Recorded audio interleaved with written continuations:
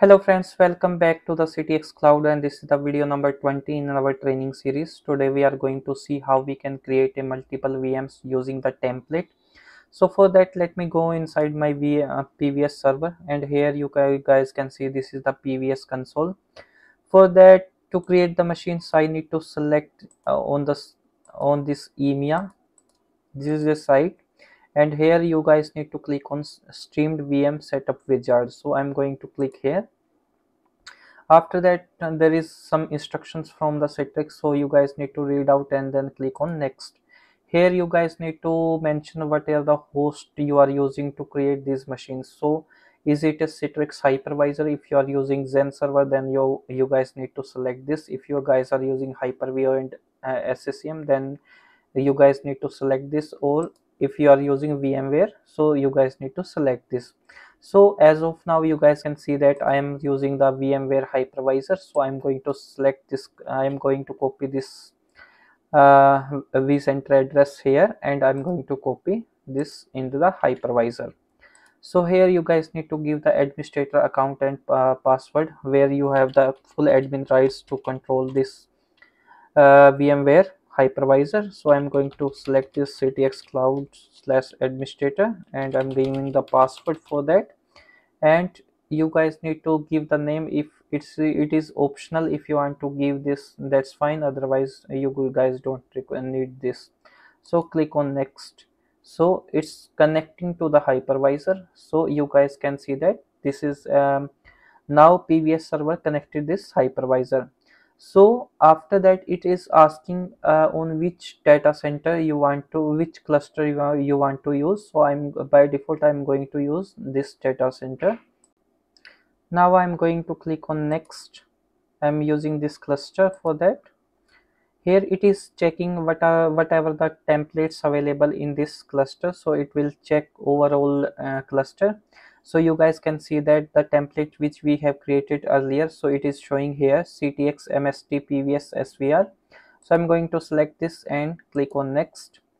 Here it's automatically detected yes, there is a Vdisk assigned to this template, so I'm going to select this, click on next.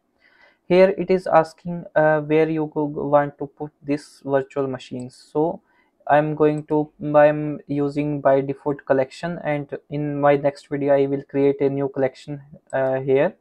So I'm using the default one. Click on next. Now this is asking how many virtual machines you want to create from using this template. So I'm going to say that I want to create 4 virtual machines, and it is asking how many vCPUs you want to give this machine. So I'm going to give that 2 vCPUs every machine will get. Okay, now you guys need to click on next. Now it is asking you want to create a new AD account, Active Directory account for these VMs. Yeah, obviously we need that. Click on next. Now it is asking from where you want to put these virtual machines. So I'm going to expand the OU. In the Active Directory, click on Citrix in the VDA, and here I have already created a OU. This is server VDA PVS, and now you guys need to give the machine names. So I am giving that CTX PVS PRD SVR, and now hash it will take automatically 01, 02 and 03. So I need to click on next, and it will start creating the machines. So you guys can see that the process has been started. Let me show in my vCenter what is happening inside vCenter. So let me log in here.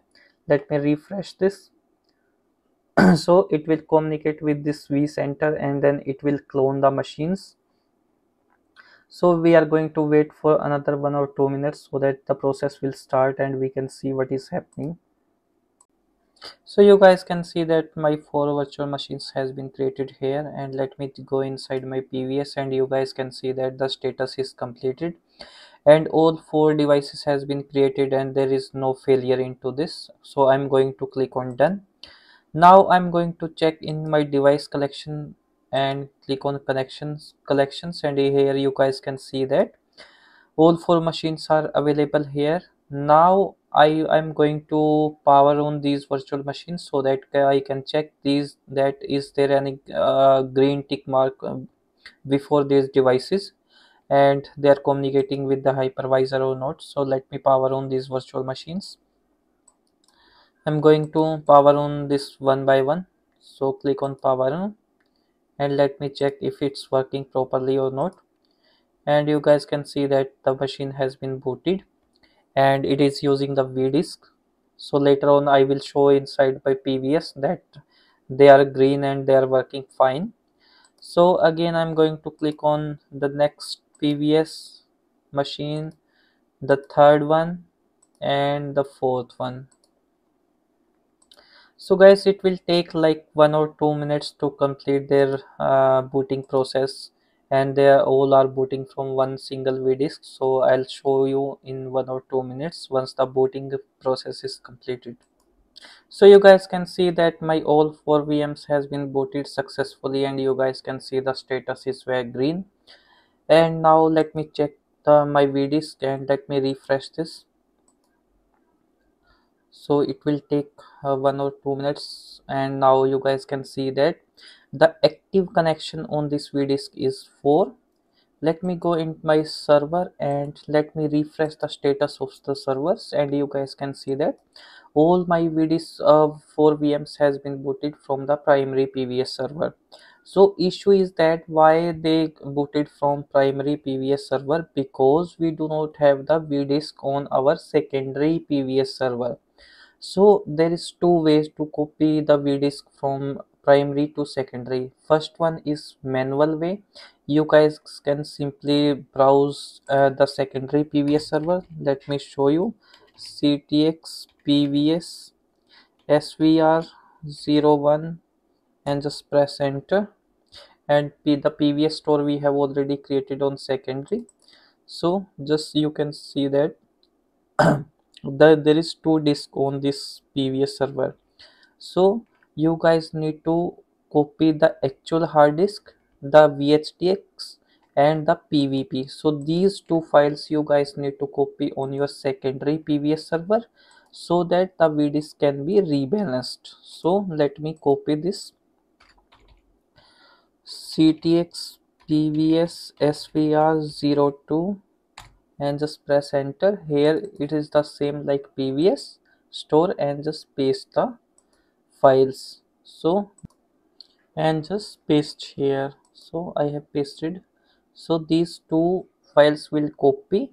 After that we can rebalance the machines from primary to secondary PVS server. So whenever I'm going to pause this video until this finished.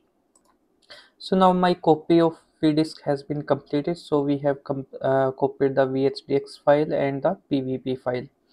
So after that, let me show you how you guys can rebalance the Vdisk. So you guys need to click on the for load balancing of the Vdisk. So just right click on the Vdisk and then load balancing, and here you guys can see that use the server to provide the Vdisk. So now this is only one server selected to provide the Vdisk to the VMs.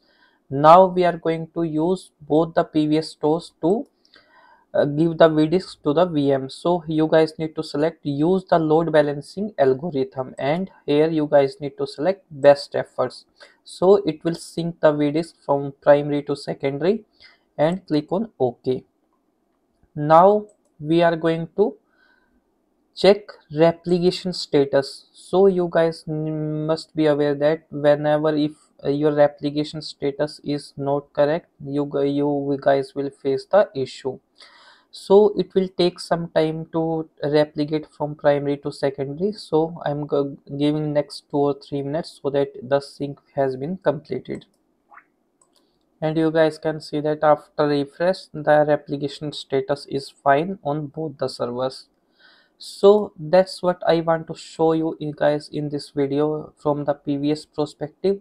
In our next video we are going to add these 4 VMs to the Citrix delivery controller. After that we will publish these servers to the end users, and then in the next video we are going to create another Vdisk for the VMs, and on that we are going to install VM workspace environment manager. So for that, just stay connected with the CTX Cloud. Please watch my videos, like, comment and share, and also subscribe my channel. Thank you guys.